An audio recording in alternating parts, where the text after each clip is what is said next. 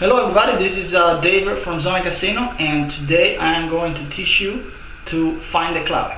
Now, a lot of people emphasize this. A lot of people say, well, you gotta know what the clave is, you gotta find the clave. However, what happens when you don't hear the clave because it's not explicitly playing? This is very common for most of the songs that we hear nowadays, where they're Q1 or non-Q1. It's very rare today to actually hear the clave playing. But there are ways that you can find it. And so today I'm going to teach you one way of finding the clave. Before I start, I want to make a disclaimer. This way that I'm going to teach you doesn't work for the whole song. Remember that the song is divided into more or less into two sections. You have the introduction, and then you have the montuno.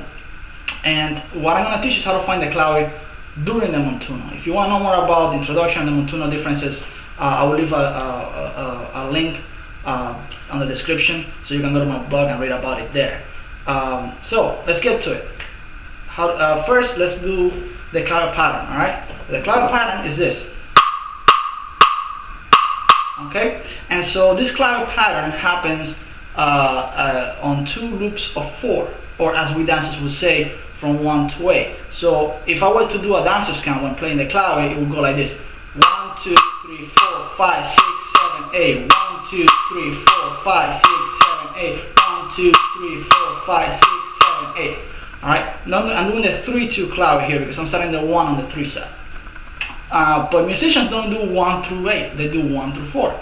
So it would repeat twice. It would be 1, 2, 3, 4, 1, 2, 3, 4. 1, 2, 3, 4, 1, 2, 3, 4. 1, 2, 3, 4, 1, 2, 3, 4.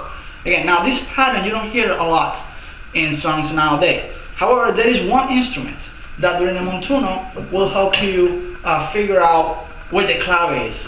Okay, and that instrument is the cowbell. And I'm talking about this cowbell, which is also known as the bongo cowbell, because it's the cowbell that the bongo player uses when during the montuno. The bongo player is essentially the guy who has 2 smaller drums and he's playing it here.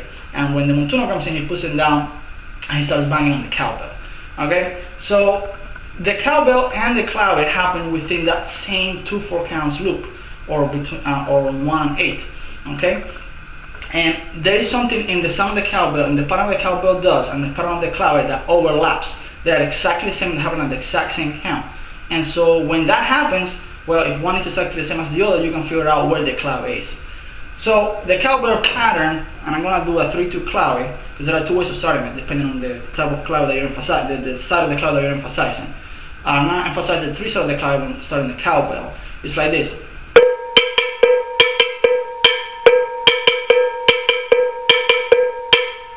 Okay, that's the basic cowbell pattern that gets played in the montuno. Now, in this basic cowbell pattern, there is one thing that's exactly the same as the clave of the pattern, and that is this part. That here happens in the exact same count as the 2 side of the clave, which will be this. See that pa there happens exactly in the same way that it happens in the cowbell. And so when you're listening for the cowbell, you hear that,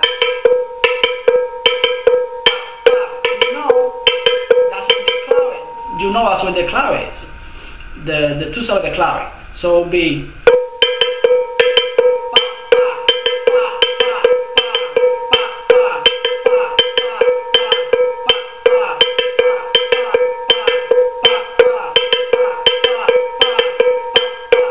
and that's how you figure out how to find the clave using the cowbell. And that's pretty much it. It's pretty simple.